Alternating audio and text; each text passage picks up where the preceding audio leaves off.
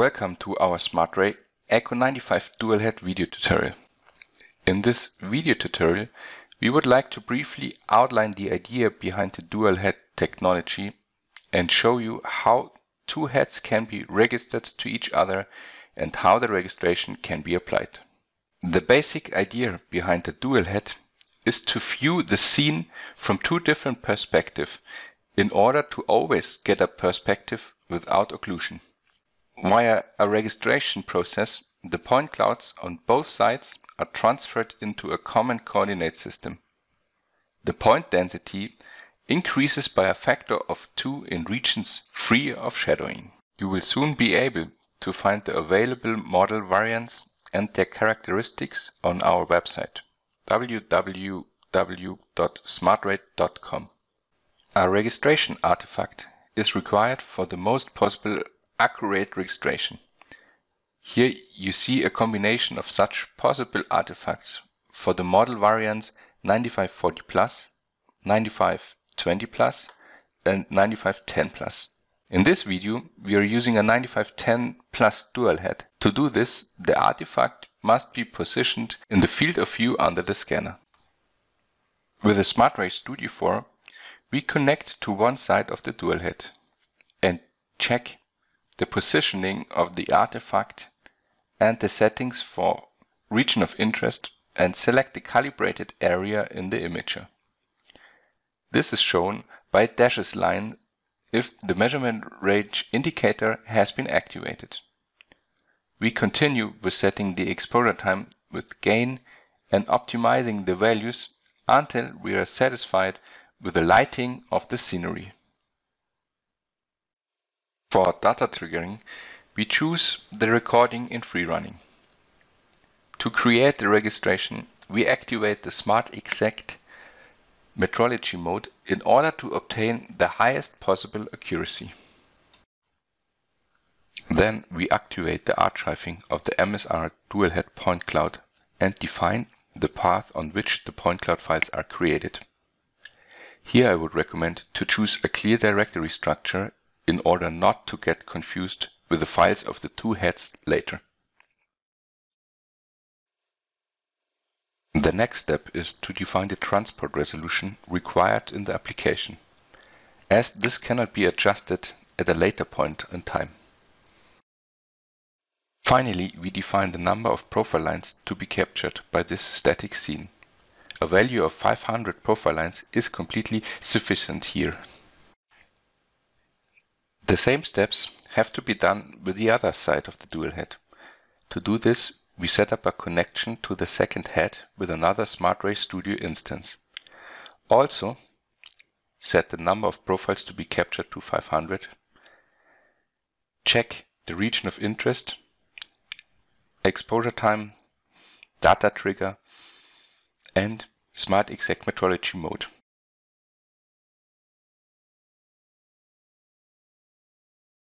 And here again, define a clear path for you to archive the MSR dual head point cloud.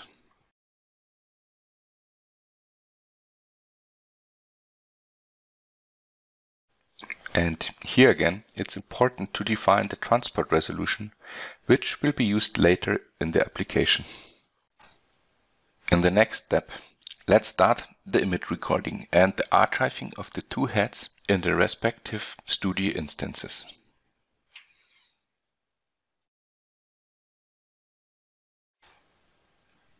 In order to finally generate a registration file, we start the dual head registration wizard in our first studio instance and refer to the previously recorded point clouds. The respective side of the dual head show with a label 1 and 2 on the housing which side is to be considered as master and which as slave. Here it's important to correctly assign the point clouds in the wizard. Finally, we define the path in which the registration file should be created and start the calculation.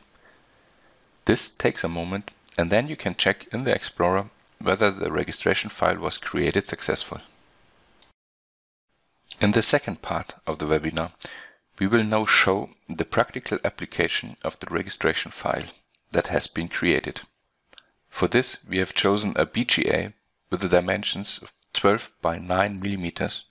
If we take a closer look to the geometry of the balls, we find with a high-resolution 3D laser triangulation sensor, such as an SmartRay ECCO95 10, at least 1/3 of the balls cannot be displayed due to occlusions. First, we position the BGA under the scanner and take care of the appropriate settings.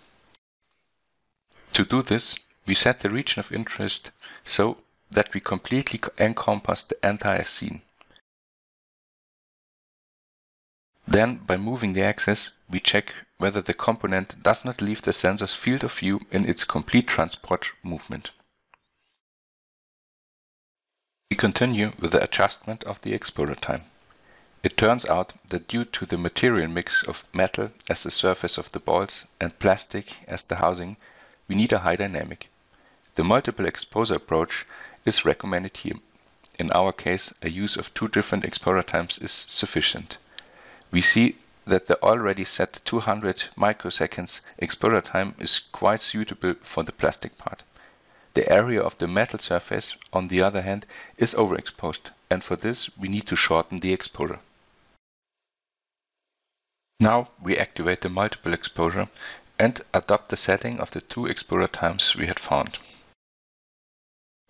Then we activate the data trigger of our axis to provide a trigger signal every 6.3 micrometers. In addition, we define the number of profile lines to be recorded in order to be able to completely capture the entire component and check our settings by starting a 3D recording. Finally, we export the settings in a parameter file. Let's first take a look to the C++ sample, which is installed together with the SmartRay SDK.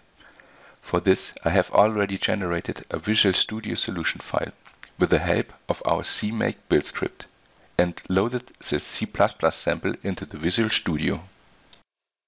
Now, let's take a closer look at the source code of the dual head sample section. At the beginning, a connection to your individual heads is established. The calibration file is loaded from the sensors, and the parameter sets which we had exported previously in the studio is loaded to both heads. At this point, we set the number of profiles to be captured again. The crucial part in this sample is the part of loading the registration file. A look at the method shows that the function assumes a standard path and file name for these registration files. For the sake of simplicity, I copy our previously created registration file to this position and rename the file accordingly.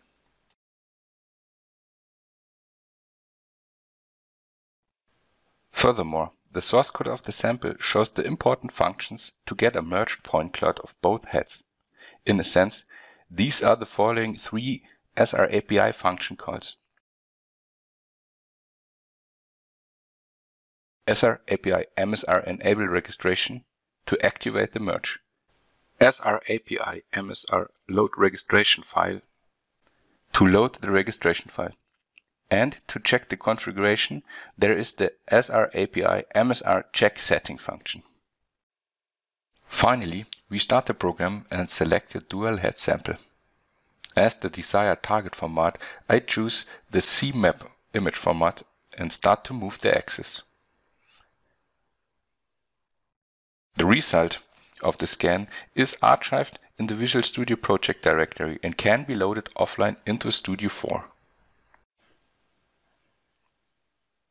Unfortunately, the loaded CMap picture shows quite a lot of reflections at the beginning and end of each ball. However, these reflections seem to appear all the time above the correct signal. For this reason, we tried the simplest solution and reduced the region of interest to get rid of the areas in which the reflections occur. Since we have now limited the region of interest to such a small area that we hardly have any tolerances available, we need a separate parameter file for each side. This means that we first export the settings from head 1 into a unique parameter file. Then we also have to adjust the region of interest of head 2 accordingly, and then export the setting to a different parameter file. At this point, we can also check at which scan rate, which means also the maximum achievable transport speed, we would end up with these settings, assuming we choose a transport resolution equal to the lateral resolution for our application. To do this, we switch to internal data triggering, select a very high internal frequency to be sure to run into a trigger overflow. Now start a recording and the maximum frequency is displayed in the status bar. If we multiply this scan rate by the transport resolution, in our case 6.3 micrometers, we end up with a maximum transport speed of 22 millimeters per second.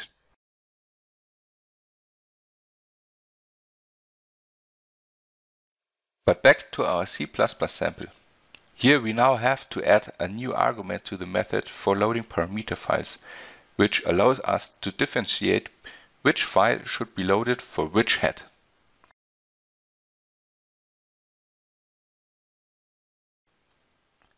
Then we start the program again, select the dual head example, the CMap image format, and start the axis to move.